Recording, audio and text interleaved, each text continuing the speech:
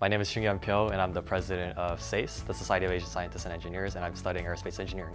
So SASE has a national organization. It's more about bringing Asian presence when it comes to the STEM field and really incorporating and sharing that Asian heritage into industry, basically. There's a lot of research done saying that Asians are good workers, but they're not suited for leadership. We call it the bamboo ceiling.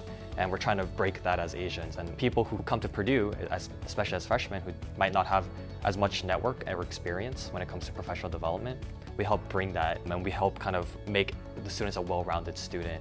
At some of our professional events, we do the very basics: interview preps, interview panels, resume reviews. We help bring in companies, so we have employers coming in.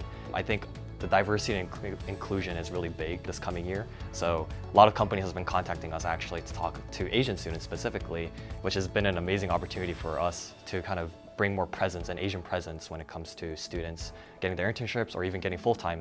But we also focus on the social aspects because college is all about being fun. We're only 2 episodes into our podcast, but it's more like an opportunity for us to just get together, a small group of friends, to talk about our culture. The first episode, we're just talking about our basic histories, introducing ourselves and who we are, how we grew up and how we came to Purdue, how we learned about SASE. And then our second episode really talked about, an anime. We always actually try to get Asian drinks in the video. So every episode we'll try and bring in something new to try and just drink while we talk. And it's just us just chatting and playing around with each other basically to bring more awareness for Asians and what it feels like to be a Purdue student, honestly, being Asian on campus.